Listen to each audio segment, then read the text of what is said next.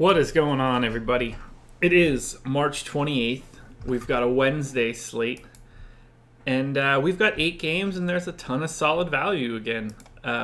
Feels really similar to last night in that we have a lot of news already, hoping that it's kind of tame as we get to closer to lock. But it should be good. Last night was really, really good for me. I had an exceptional night, so I am ready to dive back in here on this last day before baseball. So let's just get to it. First game up on the slate, the Charlotte Hornets hosting the Cleveland Cavaliers. Hornets 1.5-point underdogs at home. They have the 3rd highest implied total. There were a couple lines that weren't out yet, but this one happens to be one that was. So let's take that look now. I've already ruined this. There we go, back in business. So, Hornets. You know, solid matchup. Cavs are bad on D, so definitely want to take a closer look. I don't love the Kemba price when it's, you know, above 8,500. I think it's hard to return a ton of value, even with you know, the 2 50-point games that he's had in this last 2-week stretch. I'm fine with it.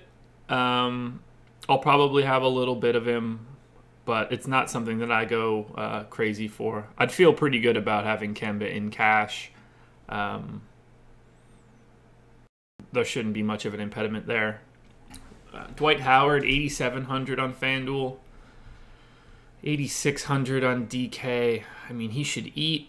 It's possible that Love is out, so it would just be a bunch of Nance.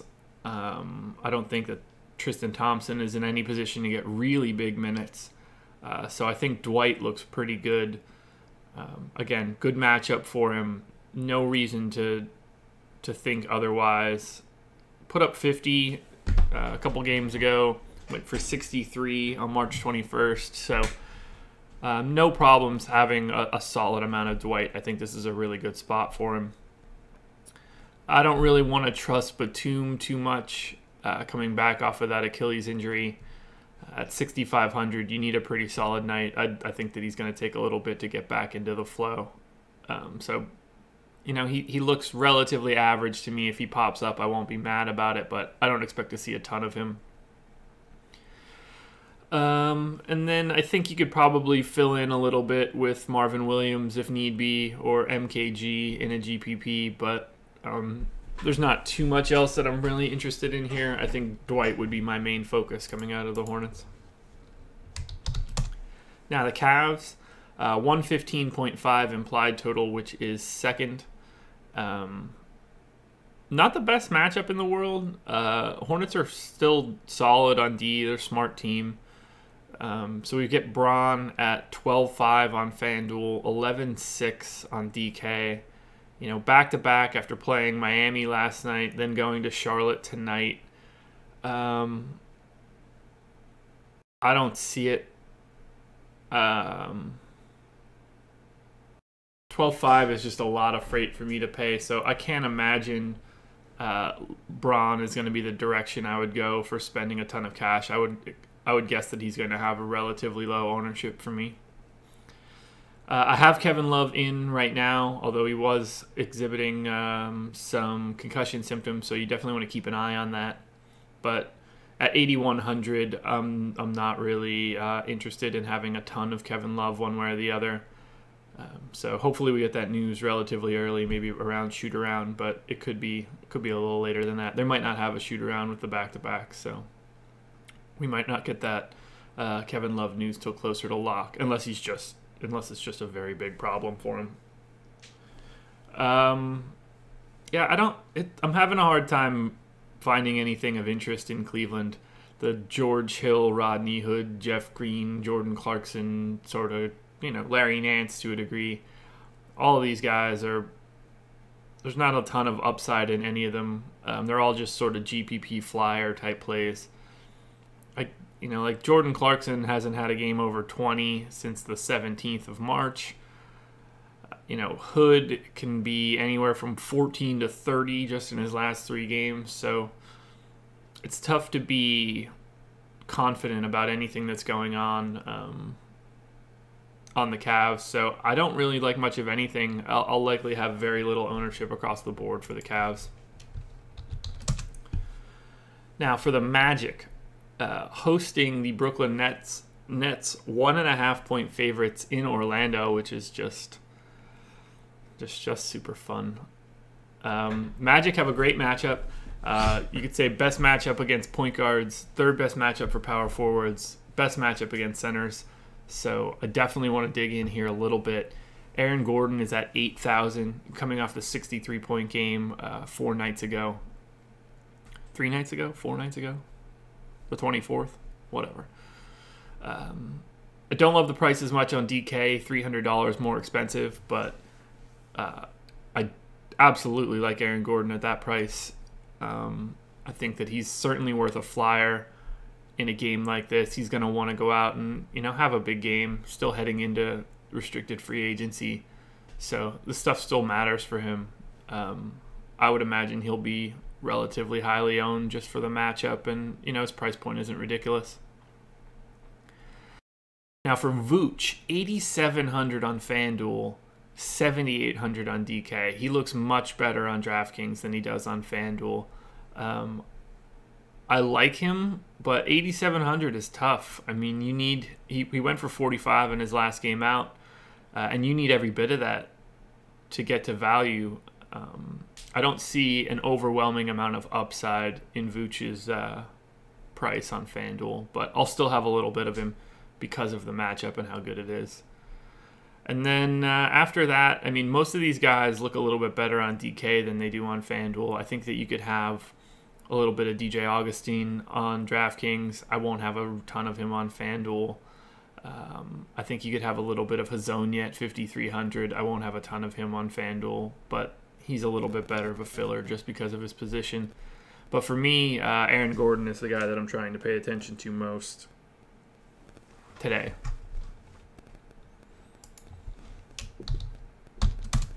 The Nets 109 implied total is 7th.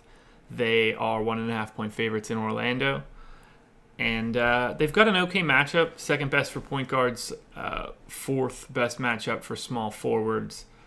There's a couple value spots here that we should take a look at. Specifically, D'Angelo Russell is 6,300 on DraftKings. I think that's a really, really nice price for him. He went for 51 2 games ago, so has the ability to ramp it up. Also has a 45-point game in his last little 2-week stretch. Speaking of that 2-week stretch, I should refilter that because that's way too big now. There we go. Still that 45-point game in his last 2 weeks, though. Multiple 30-plus point games, so I think that he's a relatively safe play on DraftKings, and there's definitely enough upside in that price point that you can use him in both games. I'll likely have an average amount of Rondé Hollis-Jefferson, average amount of Damari Carroll. I'll have a little tiny bit of Jared Allen as a flyer. But I won't go too crazy there just because of the matchup. I don't really like Brooklyn. Joe Harris went for 43 in their last game in 27 minutes. Someone can get hot. It's just hard to, pinpoint anybody when everybody gets such similar chunks of minutes. So everybody that I see on FanDuel is nothing more than just filler guys. Nobody with any sort of high ownership on my end.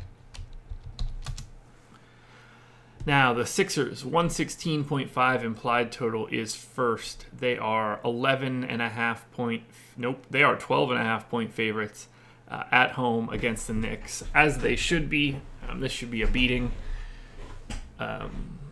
We've got Ben Simmons at 9,800, 9,300 on DK. Not the biggest fan of him again tonight. The fact that he got to 41 fantasy points 2 nights ago is amazing because he was playing atrocious for 3 quarters. But at that price point, I mean, you need 50 just to be happy. It's not one for me. I will likely have little to no Ben Simmons. Embiid, 10-2 on FanDuel, 9,400 on DK. I think he looks much better. Although it has been, a week plus since he's been up in the 50s. So again, I don't see necessarily crazy upside, but I think that Embiid feels a little bit safer than Simmons tonight. Ooh, coffee break.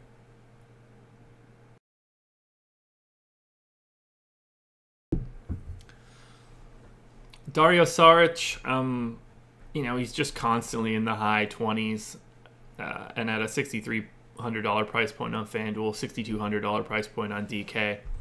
It's not somebody that I'm actively seeking out.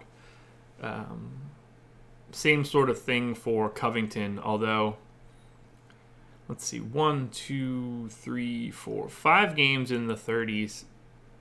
Never gets really too crazy.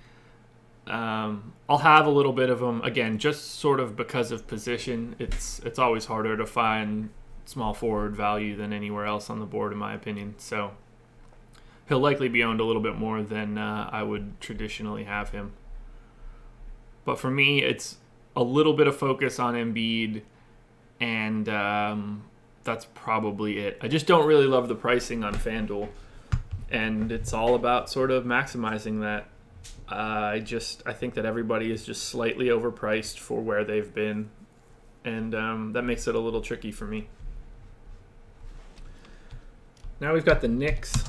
Ooh, man, they're bad. 12.5 point underdogs in Philly. They have the 12th highest implied total on the night. Without question, the most difficult defensive matchup. 3 positions, point guard, small forward, and center will be dead last. Power forward, second worst. I can't imagine wanting much of anything here. A flyer on Tim Hardaway is always reasonable just because of how much he shoots. If he gets hot, he can get to that value mark.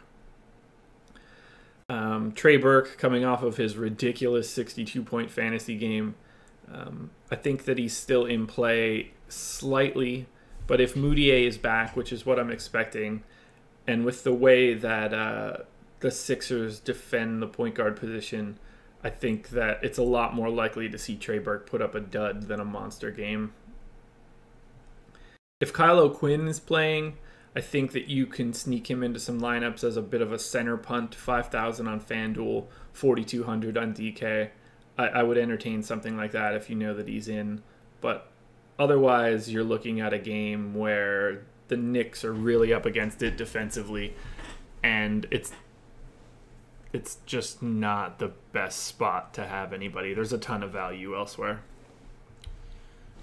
I have that Memphis Grizzlies line in there wrong because they're certainly not 7-point favorites against Portland. This line does not exist because of the lack of Dame tonight. It looks a little bit better. I've got it in as Blazers favored by 7 in Memphis, but that's something that I'll update as we go along. Let's start with Memphis. Relatively average matchup for them. Assuming that Tyreek Evans doesn't play, but keep an eye on it. We don't really have any sort of idea what news is going to come out of Memphis at this point. They just sort of do whatever they want to do, and it's just a skosh frustrating. Andrew Harrison, 5,500 on FanDuel, 5,400 on DK. I think that's passable. I'll probably have a little bit of him. That's pretty good filler salary, a little bit below average, so no issues there. No issues with JaMychal Green, 6,100 and 5,600. Marc Gasol at 8,200 on FanDuel is probably a little pricey for me, but I'll probably have a few lineups with him in. I rarely like Dylan Brooks because I think his upside is so limited, but at 3,700 on FanDuel, sometimes you just need value plays that'll get minutes. So I'll have, and I'll probably be relatively average to the field for most of these guys, but I think Harrison, Green, Brooks, Jarrell Martin, they're all passable. Marc Gasol, I'm a little bit less enthused for. I like him a little bit more on DraftKings than I do on FanDuel, just because of the positional flexibility. But yeah, I don't necessarily have a huge problem taking anybody from Memphis tonight. Nobody that I'm seeking out or anything, but I don't see anybody on there that's like a major red flag. Now, for Portland, like I said, Dame Lillard, fresh off the 72.8 point FanDuel game last night, in which I had 70% of him. Whoop, whoop. He will not be playing tonight due to the likely birth of his child. I know that his partner is in labor right now. I don't know if the baby has been born or not yet. So he will not be there. He flew out after the game last night, which means we get a bundle of value here. CJ McCollum, 7,800 on FanDuel, 7,500 on DK. I did not give him the Dame's not playing boost yet, so let's hit that right now. Shabam. Shouldn't have said shabam when Excel was going to take multiple seconds to do that. But anyway, obviously I like CJ a good bit. Nothing to worry about too much from Memphis. CJ's probably going to be pretty popular. I'll probably be around average on him just because I think there's value in other places that'll bring him down from me. Specifically, we'll look at Evan Turner, 3,600 on FanDuel, 3,600 on DraftKings. He should be in line for 30-plus minutes, and at that price, you basically have to have him. He'll show up an overwhelming amount of time in the optimizer for sure. Aminu at 6,500. I probably won't really have any of him. I know he's been playing pretty well. A couple 40-point games in a row. He's really, really upped his game, but I'll likely be very light on Aminu.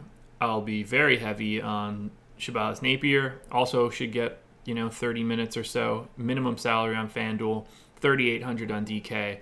Just in an absolute smash spot for value for the Blazers with Lillard out. And then finally Nurkic, who I had an overwhelming amount of last night, put up 46 fantasy points, back-to-back 40-point games. He had a 54-point game about a week ago. He's at 6,900 on FanDuel, 6,400 on DK. He will likely be my most owned center. I don't want to speak before I get to everything else here, but I would imagine that Nurkic will be very highly owned for me. So lots of stacking going on for Portland. They are going to be a large part of my lines tonight. Minnesota Timberwolves hosting the Hawks. 113.5 implied total is fourth for the Wolves. They're 11-point favorites at home against the Hawks. If you saw the video, I retweeted it a little bit earlier, but if you saw anything regarding Ben Simmons and Towns playing video games last night, Ben Simmons was trying to get Towns to at least play another game with him. And Simmons asked Towns, who do they play tonight? And Towns was like, we got the Hawks. Ben Simmons let him know that he had plenty of time to keep playing video games since he was playing the Hawks, which I find hilarious. Just dogging the Hawks on a live stream is absolutely amazing. So, speaking of of the Timberwolves, we've got Towns at 10-8 on FanDuel, 9,500 on DK. He's going to be very highly owned on DraftKings, in my opinion. That's an absolutely great spot for him. 9,500 is just a really good price point there for a guy that can be putting up, mid-50s production. I'll have a solid amount of him. I prefer Nurkic just in an overall grand scheme, but I think that Towns is still a really good value. Wiggins at 7,000, 6,800 on DK. He's like just another guy at shooting guard for me. I'll have a bit of him. I won't go crazy. Not somebody that I'm really going nuts over. Nobody really here is. They're all just sort of perfect filler guys for me. I'll have a little bit of Teague. I'll have a little bit of Bielitsa. I'll have a little bit of Taj Gibson. now that Jamal Crawford's salary is up over 4 on FanDuel, I'm a little less interested, but he still works as a GPP punt play at shooting guard. But it's hard not to at least want to use a lot of guys from Minnesota. Prices are fine, and they've got a pretty tasty matchup against Atlanta, so I have no qualms grabbing anybody that gets any serious minutes for the Wolves. Why did I type Hawks? That's stupid. All right.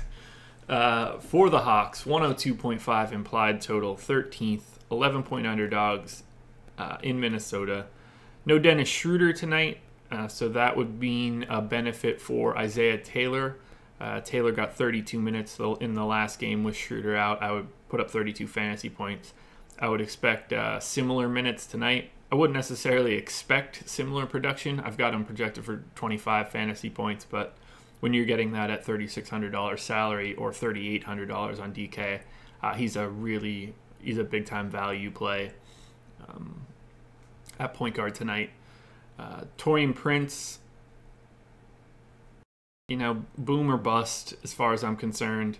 At $7,500, I don't love the price point.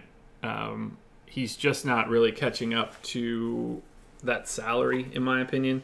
I know that his production has been solid, but 41 here, 38 here, both of those are right at and around his value mark, but back-to-back 20-point games is tough. If you want to use him, it's got to be in the GPP. Damian Lee, another solid value play at $3,700 on FanDuel. He's rolled it up 23, 28. It's a little risky, but I don't mind it in GPPs for value. I think John Collins is in play at $5,800 on FanDuel, $5,100 on DK. Just a lot of guys that are priced pretty well. I'm gonna have solid amounts of Taylor, Lee, Collins, Dedmon, Muscala. Like I don't really mind having any of those guys, because I think they have the ability to provide a little bit of value. Muscala got to 26.9 fantasy points on the 23rd. I'd be okay with that at 4,100. Lots of guys on the Hawks are going to allow you to fit stuff in, and I don't necessarily hate them as much, because Minnesota's defense is just so different when Jimmy Butler's not on the floor. So I'm willing to take flyers on a lot of these guys. The Hawks and the Blazers are really going to allow you to build out lineups however you see fit. Jazz, 100.5 implied total is 14th. They are 6.5-point favorites at home against the Celtics. Tough matchup. Boston's still solid on D, even with the laundry list of injuries that they have. Donovan Mitchell, 7,900 on FanDuel, 7,500 on DK. Thinks he looks like a perfectly solid play. It's the guy that's usually in the high 30s, low 40s. Feels pretty relatively safe for cash. I'll have a decent amount of him. Rudy Gobert, 8,900 on FanDuel, 7,700 on DK. Coming off a 50-point game, multiple mid-40s games. Wouldn't be my favorite play in the world. I think Boston's pretty solid on the interior. So I'd probably find a different night to use Gobert. Not big on Ingles, although multiple games in the 30s. I'm just not going to make that move. It's not it for me. Little bits of Rubio and Favors will probably pop up, but Mitchell's probably the only guy that I'll have any solid ownership for. Now the Celtics, 94-point implied total, dead last by a country mile. It's, 6 full points below the Grizzlies, and the Grizzlies are at home. It's not good. It's not good at all. As you could tell by all those grades, this looks like a titty bar with all these Ds. Ooh, that's a bad joke. It's such a bad joke. I don't really want much of anything. If you want to take a flyer on like Greg Monroe on FanDuel, feel free. If you want to take a flyer on Horford on DK, feel free, but I'm not trying to run on anybody from Boston, that Utah defensive juggernaut. Phoenix Suns hosting the Clippers. I have the Suns as 5-point underdogs at home against the Clippers. Not a bad matchup, actually, for the Suns, but right now I'm assuming that Booker and TJ Warren are not going to play again. If we get any news to the contrary, I'll make some updates, but Josh Jackson at 7,500 on FanDuel, 7,100 on DK. Dude's going to be gunning, that's for sure. Four straight games in the mid-30s. You'd like a little bit more from that, but I think he's a relatively solid value play. Or value play, what am I talking about? I think he's a solid play tonight. I won't do backflips for him, but I'm going to have a solid amount of him. Probably a little bit higher than average if I had to guess, just based on position and stuff. Not a big fan of Bender. He's only worth flyers and GPPs. You can use Troy Daniels as a value play. Alfred Payton, I don't really trust. Played 15 minutes in the last game. Tyler Ulis seems to be the one getting the minutes again. It's just, I don't really understand what Phoenix is doing at this point. I mean, I guess the answer is tanking very aggressively. So, you can roll dice on Daniels or Payton or Chris or Ulis, but don't feel confident about any of these guys. I wouldn't really trust anybody here in cash outside of maybe Josh Jackson, who I think is the only one that'll be sort of guaranteed the playing time and the shots that he normally gets. But I don't want to go too crazy on Phoenix. I'll probably try to depress their value a little bit moving forward. Now the Clippers, 5-point favorites in Phoenix, fifth highest implied total at 112. Exceptional matchup. Suns are terrible on D. No Teodosic. Plantar fasciitis or some sort of foot issue is not helping him at all. So lots to like for the Clippers. Austin Rivers looks like he's in a really good spot. I'll have some of him. Tobias Harris looks like he's in a really good spot. I'll have some of him. I always love Lou Will, so I have no problems grabbing some of him, particularly coming off the 24-point game last night. No problem running him right back against the Suns. DeAndre should absolutely eat. 7,900 on FanDuel. Between him and Nurkic, they're going to get a lot of my center exposure tonight. He's not as good on DK, but he's still at a really good price. There's nobody on the Clippers that's going to check him. Len is a little banged up. No Chandler. Allen Williams and Bender don't exactly have the structure to mess around with DeAndre all that much. And then Tyrone Wallace, now that he is back up with the D-League season over, he might see some increased minutes. I've got him for 24. Could be worth a punt play and a GPP at minimum salary on both sites. And finally, we get to the Lakers hosting the Dallas Mavericks. Lakers, 110 implied total is 6th. They are 6-point favorites at home against the Mavs. Brandon Ingram actually questionable for this game, which would be really nice to get another guy back there. Lakers have been running incredibly thin, so to get another 30-minute-a-game guy back in the lineup would really take a little bit off of the rest of the crew. They're not the same sort of value plays that they had been over the past couple of games, but I'd be okay having some Lonzo. I'm a little less interested in KCP if Ingram is back. I think that Julius Randle is still in play. 4 straight games in the 30s, so it's a little interesting that his price point is still $8,500. I would be a little bit muted on that, but I'd be willing to entertain it, due to Ingram providing a little bit extra spacing.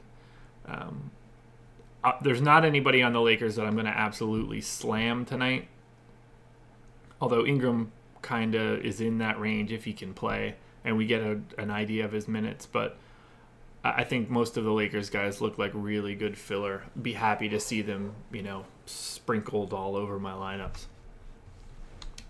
Finally, we've got the Mavs. The Mavs have a 104 implied total, which is 12th. It'll be 6-point underdogs in LA. Pretty solid matchup for them. I think that Dennis Smith on DraftKings looks great. 6,500 on DraftKings is an amazing price. 7,500 is a little bit trickier. Really, for me, Smith and Barnes are the only guys that I'd be looking at. Other than that, they're not really in any position to wow me. Yogi Ferrell getting a little bit less minutes lately. Still no JJ Barea, so Smith and Barnes are the only guys on my radar. Now, the part that I'm looking forward to the most, I want to see what these lineups look like.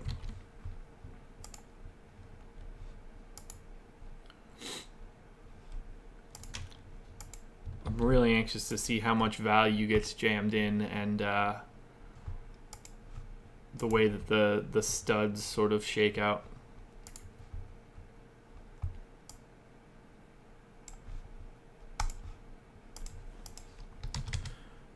Alrighty.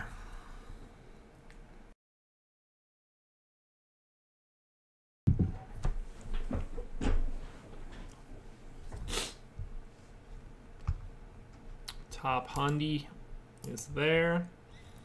I think that I need to safely grab Napier and Turner. I'm going to wait on Isaiah. Center, Nurkic is here, DeAndre there, so I'm going to let that go for a second. Let's take a closer look at Aaron Gordon. That gives me 12 lineups. I'm going to take a look at Lou.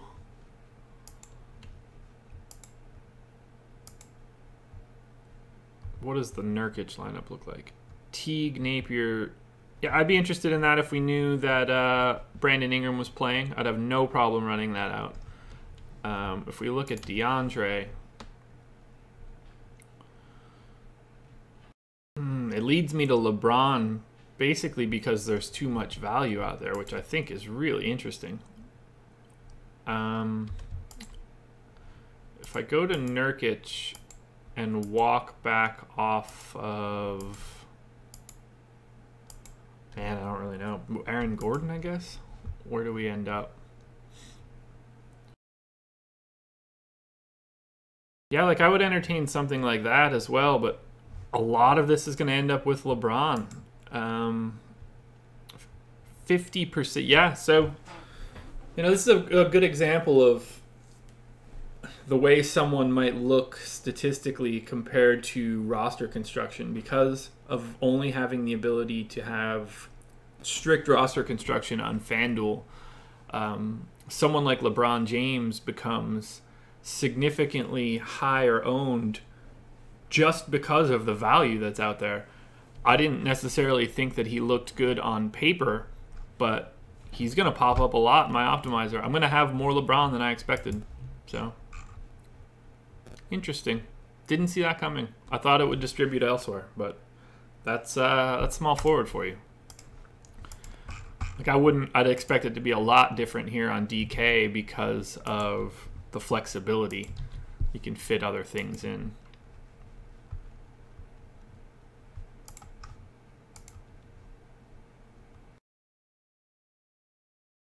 All right, we'll pop this junk in here and we'll let her rip.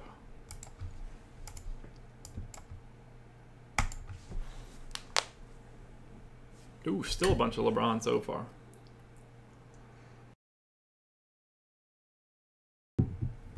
Much more muted though. Especially, you know, with Embiid and Towns being, and even Nurkic being such good values, you can fit all those centers in it. It opens things up dramatically. So if I look at my projections for DK, I want to grab Nurkic first. I want to grab Napier. Let's say I grab Isaiah Turner. Or Isaiah Taylor, rather. I was thinking about Evan Turner. We want to get Towns. So you can get to Towns and LeBron if you want to.